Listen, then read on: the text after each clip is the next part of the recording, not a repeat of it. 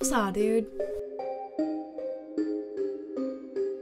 Hello everybody, welcome back to my YouTube channel. So today we'll be talking about something that's definitely crime related. It's not like a murder or anything. Honestly, I don't even really know how to preface it other than it's absolutely wild. So let's jump into it. John Karbaat was a widely known fertility doctor in the Netherlands between the 1980s to the 2000s. Artificial insemination wasn't a regulated procedure in the Netherlands when it was first offered. It took place in back rooms, said Hein Brons, emeritus professor of gynecology, and it was restricted to a limited number of clinics. If you failed to conceive as a couple, you weren't going to publicize it. Infertility in men was perceived as shameful. During the early years of artificial insemination being offered, people thought that it should only be offered to straight couples. However, Jan was willing to work with lesbian couples as well as single mothers. In that sense, he was ahead of his time, said Brons. He was a pioneer in the field of donor insemination. I think he started doing it from a sense of idealism. Jan seemed like a sensitive idealist, a sensitive man who had started a clinic from idealist motives, said Diana, who was a former patient. However, it came out decades later that Jan had regularly used his own sperm when he was supposed to be using a sperm donor's. The patients he did this with were given extensive profiles about the anonymous donors that they thought they were using, or told that their husband's DNA was being used, but that unfortunately was typically a lie.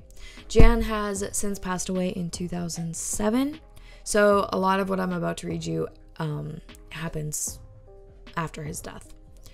In 2019, a group of people who were conceived from Jan's clinic had to win the right to have their DNA tested against his. Of that group, 49 were confirmed to be his kids. Jan had actually admitted that he fathered 22 kids. Some speculate that he might have fathered as many as 2,000 kids. Now we're going to talk about just some of his patients, not all of them, but just a few different ones that are vastly different from one another, and I just think that it would be really helpful if their story got out even just a little bit more.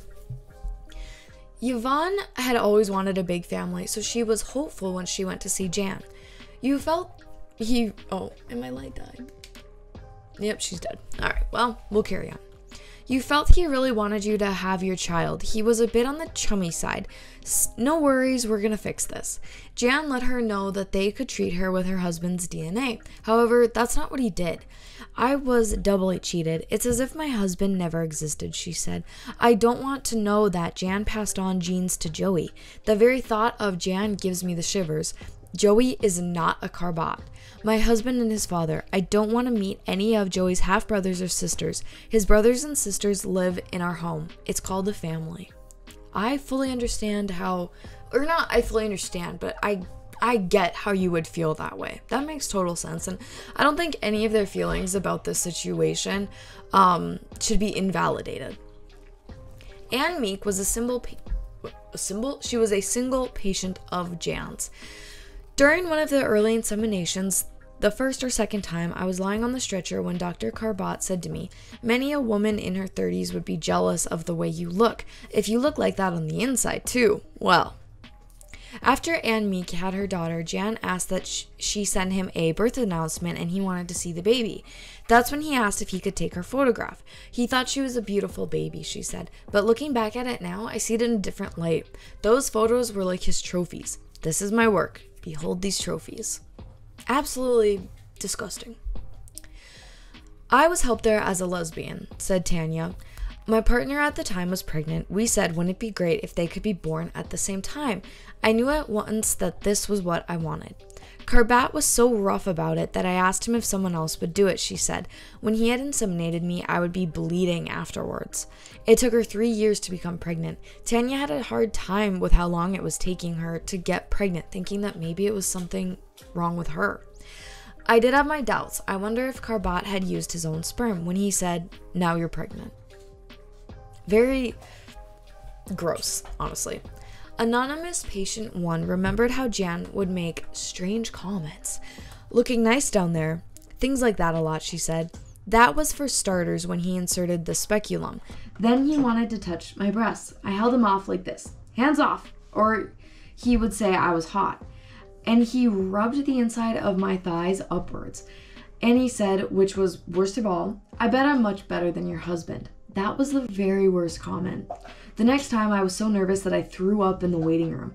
It was so terrible, but I had no choice. This went on for 16 months, 5 times a month. I was afraid to say anything. Lydia said that Jan told her he found her an anonymous donor who looked like her husband. It sounded like a fairy tale, she said, so that's what I chose.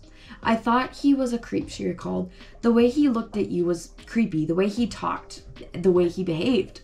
She had a few other options offered to her, but she decided to go with Jan in the end. However, unfortunately, decades later, her son called her in tears, saying, I'm Karbaat's son. I didn't ask for Karbaat's semen, she said. The idea that I was lying there and he was jerking off next door, the mere thought of it, I felt dirty, so dirty. It's unbelievable. I'm glad my husband didn't live to see this. He would have died of cardiac arrest instead of cancer. Hank and his wife went to Jan when they discovered that he was infertile. Now remember, around this time that was like shameful for a man. It's definitely nothing to be ashamed of, but you know, different time I guess, so you know, everyone's feelings are validated. They planned on keeping the artificial insemination a secret. My wife and I had agreed to keep it a secret to the world, but we would tell the children at an appropriate age.